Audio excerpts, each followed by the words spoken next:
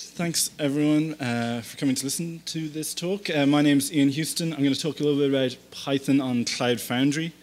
And yeah, thank you very much to James and Leah and all the organizers for putting on such a great conference. I'm really excited to be able to speak here.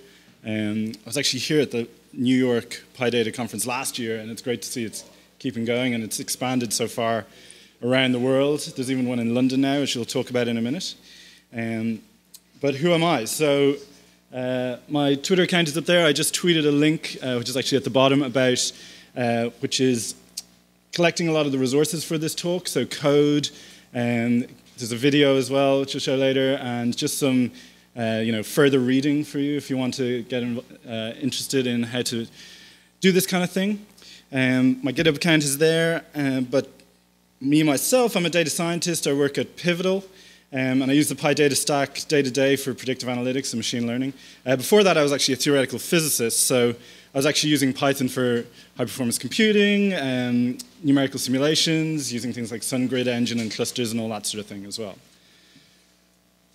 Before I get into Cloud Foundry, I just want to quickly shout out about PyData London. This is a meetup group that was started after the first PyData London conference. We've been hosting it at Pivotal for the last 6 months, but they've grown so large. They've grown from 0 to 700 plus members since May.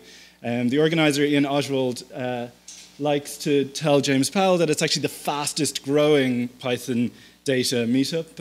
It's not the biggest yet, but we're growing fastest. The next London conference is actually already being sort of arranged, and it's actually going to be in June next year. So if anyone's in Europe or in London, try and head to that. This is a picture taken in our offices when the World Cup was on. That's why there's all English flags there in the foreground. Today, though, I'm going to talk about Cloud Foundry, and in particular, I want to talk about Python on Cloud Foundry. How many people have actually heard of Cloud Foundry before? Okay, few. So Cloud Foundry is an open source cloud platform, or a platform as a service, I suppose people describe it as. The idea is that it's a simple way for developers to deploy applications, scale them, and make them highly available. For the back-end people, it sort of takes away all the hassle of spinning up servers or spinning up the config for Apache or the load balancing, etc., and tries to make that whole process extremely easy. The idea is that it also enables you to be cloud independent somewhat. So you don't get locked in maybe to Amazon Web Services or Google Compute Engine or Microsoft Azure and have that kind of cost of ever having to move from one of those to another one if, say, the prices go up or the whole system goes down like Azure did last week. So as I said, Cloud Foundry is an open source platform. It was first developed at VMware and then became part of Pivotal when Pivotal started last year. We're still leading the open source development, but we've actually got quite a lot of partners involved now in developing the open source project. We're building this Cloud Foundry Foundation, which is, I suppose, sort of a similar idea to the Python Software Foundation or the Apache Foundation. It's basically a governing body that helps direct the development and promotion of Cloud Foundry. All these big names are involved, IBM, HP, SAP, and some further people down there. Interesting, Canonical is on there, and in fact, Cloud Foundry ships with Ubuntu Server now, so it's actually becoming quite a big part of the stack. The one slide overview of Cloud Foundry for developers and data scientists would be this. So if I have a directory or I have an app in a directory and I want to push it, I want to actually deploy it into real live website, all I have to do is CF push. I don't need to go and install Apache, go install whatever, Python interpreter, go install all my packages. All I need to do is do CF push, and the system actually takes care of everything itself. It does some introspection, it goes finds what your package needs, and sets it all up for you, sets up some sane defaults for things like load balancing, and you can take advantage of that by scaling up your app. So you can go from 1 instance to 5 instances just with a straightforward command. You can change the memory allocation, the disk allocation, etc. An interesting thing for data science and sort of data people is that you can actually bind data services into your application. So we have, I'll talk a little bit later about all the different types of data services, but things like Redis, RabbitMQ, Cassandra, those kind of things. You can spin those up, start them, and then connect them into your little app without actually much hassle in the back end. You don't need to go off and install Cassandra yourself and do all that yourself. So for data scientists, I think it's like a productivity booster. I find myself often having to just make little, single web page apps to display results or to show a customer something I've done. And if I needed to go and try and, in the old days, I suppose, provision a server, set it all up, but in sort of cloud days, go to AWS, spin something up there, use the management console, do all that. It just takes a little bit more time. So this is actually just a really quick and simple way of doing this. For the sort of enterprise people who've had to, do this over their hundreds of servers that they may have internally, this is kind of the big difference. You go from having to set up everything, 50 configuration touches to set up your domain name, set up the load balancing, set up Apache the way you want, whatever you need to do.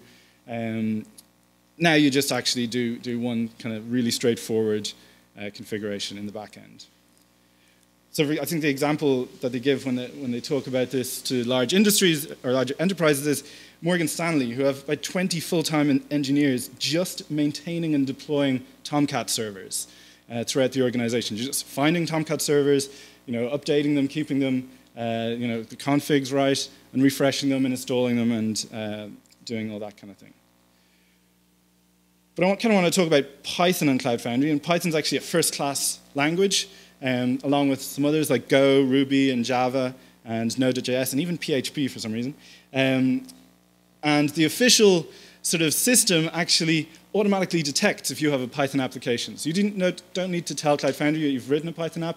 It'll actually go and do things like it looks for a requirements.txt file, for example, or it looks for .py extensions in your directory, and it'll decide, okay, this is a Python application. What do I need to do?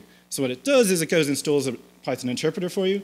It uses pip to install any of your dependencies, and then it starts the application as requested. So you can either put in, if you're using Flask, say, which I'm going to show you later, you can just put in Python myapp.py or whatever, and that's how the server will be started. You can do lots of other things as well if you want to. Okay, so I wanted to just show what a simple, has everyone used Flask before, or they kind of know the idea? It's kind of a very simple sort of, I suppose, low footprint Python web server, and you can just, make a web app in a few, like 5 or 10 lines, that just serves a page or whatever. I just want to show how easy it is to actually do that in Cloud Foundry. I think because the Wi-Fi wasn't working up here, I'm going to do this as a video. Hopefully you can see it. So I'm just going to talk through. This is on YouTube, so you can actually go look at it later. So these are the files I have in my app. This is the Flask app, really straightforward.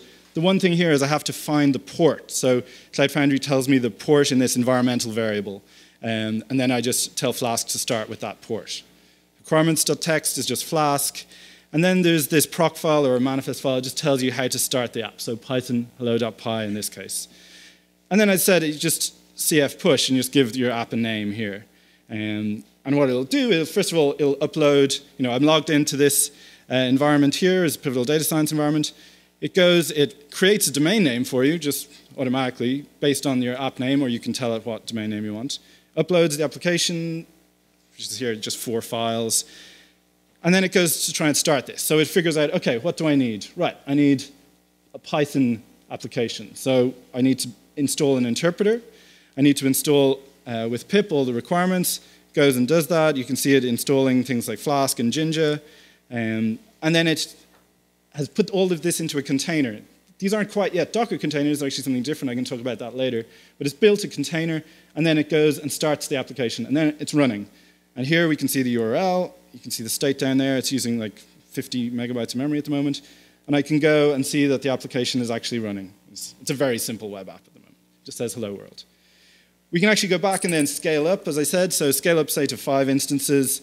And it's just as simple as doing this. And because it has everything in the container, it just immediately is able to say, OK, we've now scaled up to 5 instances. So now go back. I just want to check just by refreshing. And you can see that the port has actually changed. So that's the load balancer has automatically realized there's 5 instances and just send the request to each of those. So that's great. And for simple web apps, simple Flask apps, and other things, really useful. But that build pack is actually using pip, as we saw. So I'm going to talk a little bit later about how we go beyond that, especially at a conference like PyData, where I think everyone knows the sort of problems you have if you try and install NumPy or SciPy using pip. Just before that, though, I want to talk about those data services. So to to get access to, say, database or NoSQL service or a message queue or something like that, it's really as simple as just a few command line commands. So create service, maybe I want a Redis cloud, so that's actually a sort of third-party provider of Redis instances in the cloud. So I want to use the Redis cloud service. The plan name is just their billing plans, and I want to call it something instance name. Then I just bind it to my app, and that's actually provided again in an environmental variable to my application. So if you're in Python, all you need to do is go look at the environmental variables and see if one exists called vcap app services. And then it actually gives you all the details. So it gives you the port, it gives you the URL, the host name, and it gives you the password and username into that service. So that's a very easy way of letting your app actually access a service like this. And you can do interesting things like having test and production data services. So you could have a test Redis service and a production Redis service with different data, and you could then switch over between them very easily because you don't actually need to change any code in your application. So here are some of the services that are available at the moment on Pivotal CF, which is Pivotal's sort of packaged Cloud Foundry instance. And there's other ones available on the other different types of Cloud Foundry that are out there. But you see interesting things like, so Pivotal HD is a Hadoop distribution, but Mongo, Cassandra, Redis and Rabbit, and even Jenkins is now as a service. So you can actually spin up Jenkins servers using Cloud Foundry and then connect to them. So you just have your workflow working like that. Okay.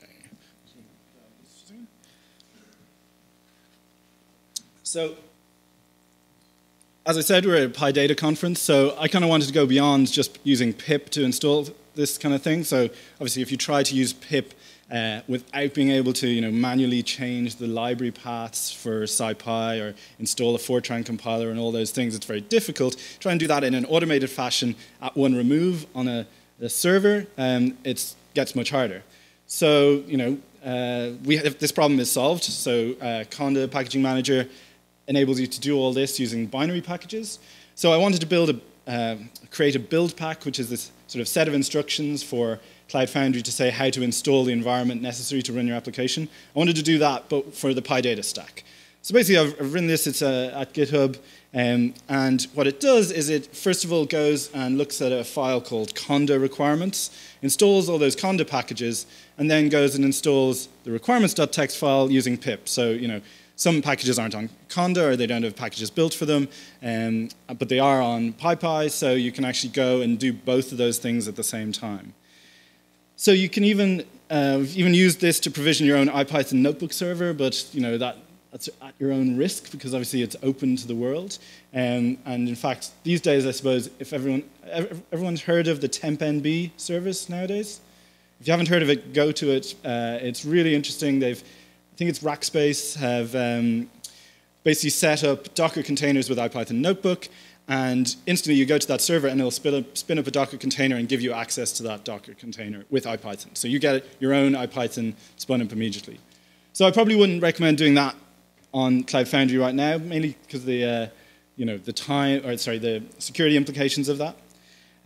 But what I have been able to do, in fact, just since the other day, was do something else. So what web application that uses the PyData stack might be interesting? Well, yesterday there was a good talk about Spire, which is kind of like an R-Shiny equivalent for Python.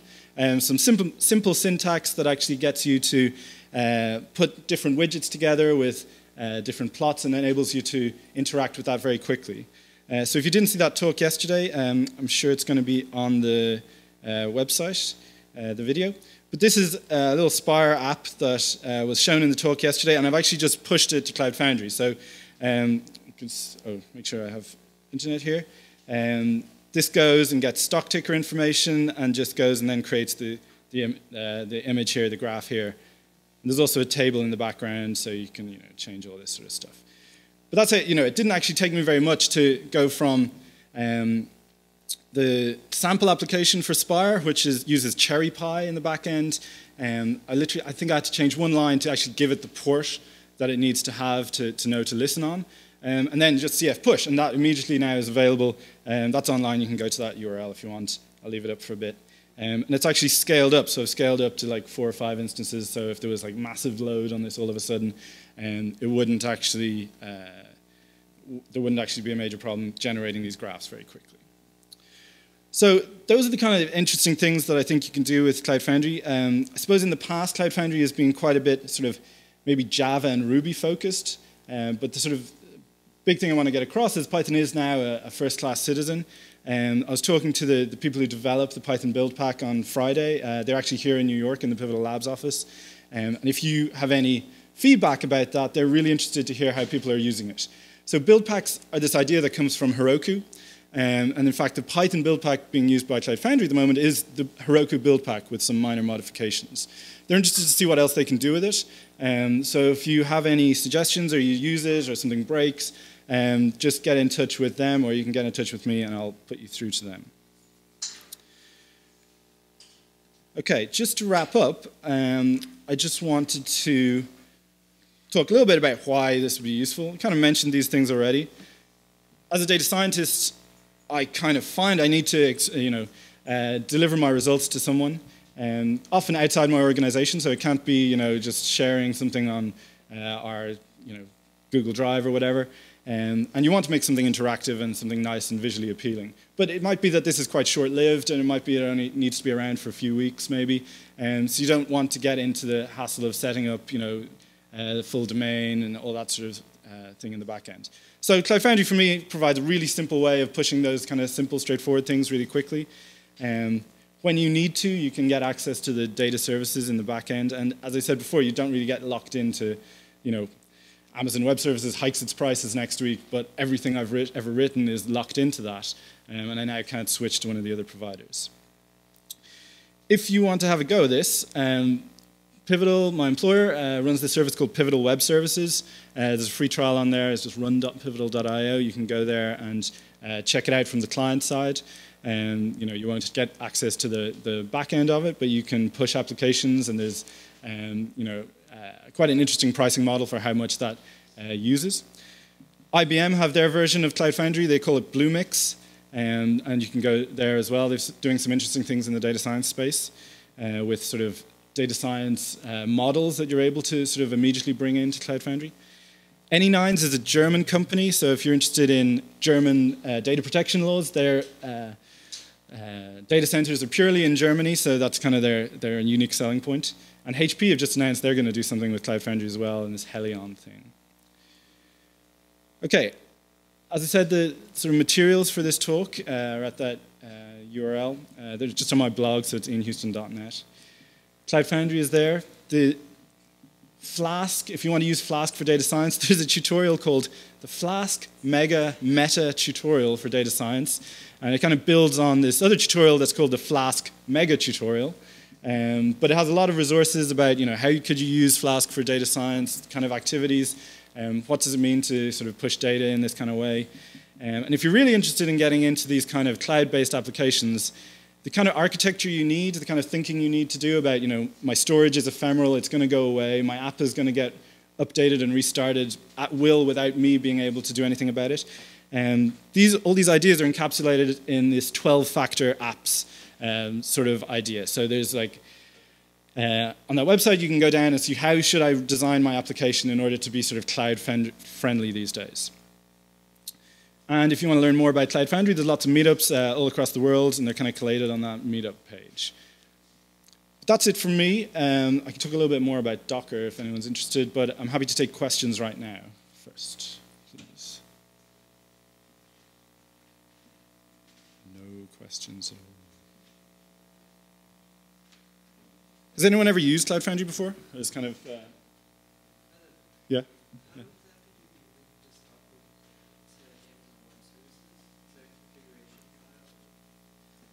So I suppose the way to think about this is this lives on top of Amazon Web Services and other providers. So for example, the Pivotal Web Services thing, that lives on top of Amazon Web Services. You never see like AWS console, you never see any of that. But that's provided, like that's where it's running, the sort of substrate. But it could also be on, a private cloud in your own internal data center on like vSphere or something like that. As a user, you shouldn't ever need to have to interact with AWS. Cloud Foundry, the whole idea is it's for large installations. Like if you're pushing one app, you don't want to spin up your own Cloud Foundry, you want to use one of these hosted services. But if you're an organization that has 100, 200 applications, or maybe you're building microservices and each one of those needs to be running, you want to do this in a cloud-independent way. That's kind of the idea. Yep. I was curious how, yeah, I guess you kind of covered this, but how much it actually takes to actually set up Cloud Foundry for yourself? How big Yeah, like this isn't, you know, as I said, this isn't for just set up a whole Cloud Foundry instance for one application. Like there's a fair amount of backend that goes into it, but people have done it on, I think something like, you know, maybe I think there's a sort of limit of you need a certain number of VMs to start off with. So maybe it's 10 or 15 VMs running all the different services. So there's like a, you know, a staging manager service, a droplet execution manager, that kind of run all those things in the back end. And then you need somewhere to put the applications. So 10, yeah, I think. Yeah. Yeah, this lives on OpenStack as well, yeah.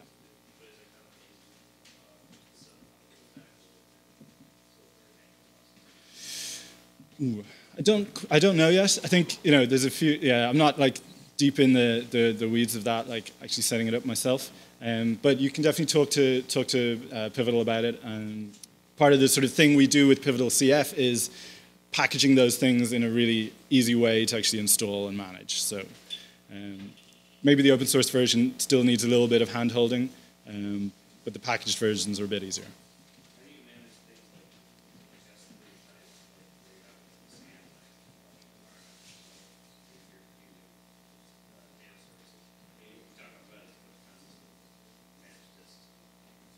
So yeah, they can be provided as a service, basically. So yeah, and you know, for example, we had Hadoop there as one of the possible services, so that you know it's really providing HDFS, you know, as a storage layer. But again, that you know, if you're doing that in Cloud Foundry, you might want to think about the sort of persistence of that. You can actually create your own user-defined service, which is as simple as you know, basically giving whatever the resource URI is. And the you know, username and password, and just telling Cloud Foundry about that, and then it can give those in the environmental variable I talked about to any of your applications. Okay. Are there any other questions? If not, then I'll stop there. Thank you very much for listening.